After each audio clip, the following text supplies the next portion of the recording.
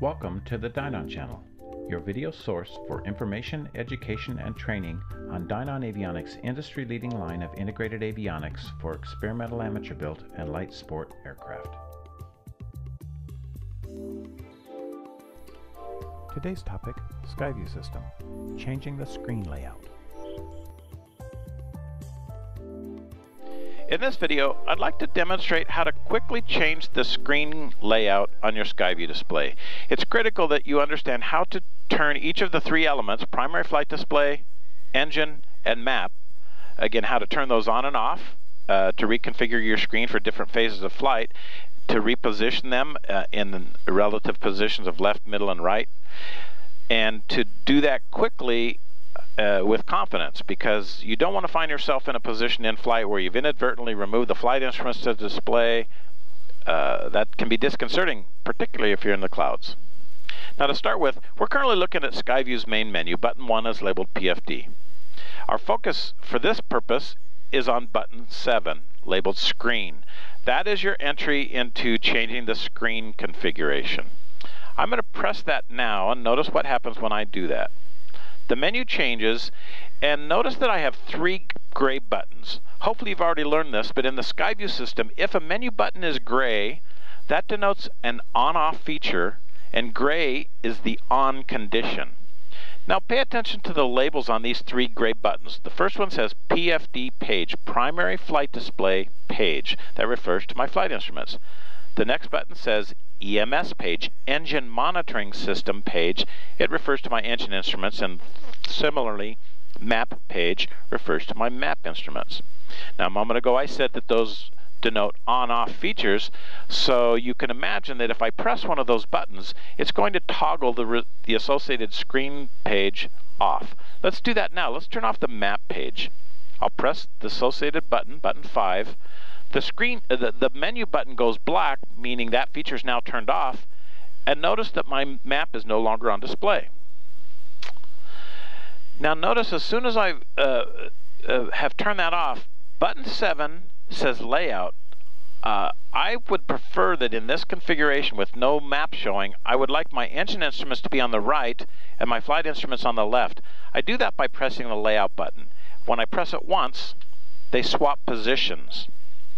But this is essentially a rotary switch, and if I keep pressing it, you're going to see a pattern develop. When I press it one more time, the engine is still on the right, but it's shrunk to 20% wide portion of the screen. If I press the layout button again, the engine page moves over to the left. It's still 20% wide. I press it again. We're back to where we started a few moments ago. The engine is on the left, but it occupies 50% of the screen. Now I'm going to run through that again. Layout, layout, layout, layout.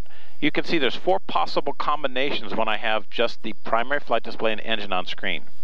I'm going to switch one more time so that I now have flight instruments on the left, 50% wide, engine on the right. Now let's restore the map page to view by pressing button 5. The map button turns gray, meaning that feature is on. The map reappears, and it's in its position on the right. Now let's turn the engine page off and see what happens. So pressing button 4 for EMS page, the engine page disappears, the engine information disappears, and the engine page button goes black, meaning that feature is turned off. The layout button once again is active. Now watch what happens as I sequentially push the layout button in this configuration. The map shrinks not to 20% wide like the engine, but it shrinks down to 40% wide. It's on the right. Pressing it again, the map switches to the left side. It's 50% wide. Press the layout button again, the map shrinks to just 40% wide. And one more time, the map switches to the right. So I'll run through that sequence again, and you should see the pattern develop. And I'm back to where I started with the flight instruments on the left on half the screen, map page on the right in half the screen. Now what happens if I want to see only flight instruments? I can do that. I can turn off the map page, pressing button 5. Both EMS and map pages are turned off, and of course we see only flight instruments. Now can I turn off the flight instruments in this scenario? No, I can't. We think that's a bad idea to make your screen go completely black, So before I could remove the flight instruments, I would have to turn on either one of the other elements. Let's say I turn on map. Now I can turn off the primary flight display. And of course the map occupies 100% of the screen. And I said you could do any combination of two or three of these items. So notice I can put the engine page on with the map. And again, I can cycle through the layout. You'll see a similar pattern as when the engine page was displayed together with the flight instruments. Now finally, let me put the primary flight display back on screen. Now notice what happens when I press the layout button this time.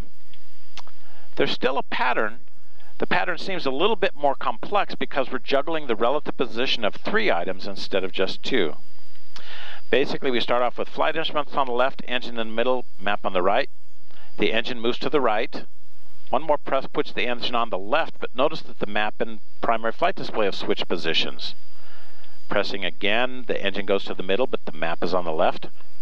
One more time, the engine moves to the right. The map is still on the left. And another time, engine on the left, the PFD switches back to the left of the map. And here we are back to our starting position. Now I want to show you how the system remembers your preferred layouts to reduce the number of button presses you need to make to change things. First of all, we're looking at flight instruments on the left, engine in the middle, and map on the right. Now let's assume that when I'm flying the airplane, I like to have the engine all the way on the right so that the map is right in the middle next to my flight instruments. I'm going to accomplish that by pressing the layout button, and I've done that. Engine on the right, map in the middle, flight instruments on the left. Perfect. Now let's assume also that if I turn off the map, I'm not sure where the engine's going to stay, so let's do that now. I'll turn off the map.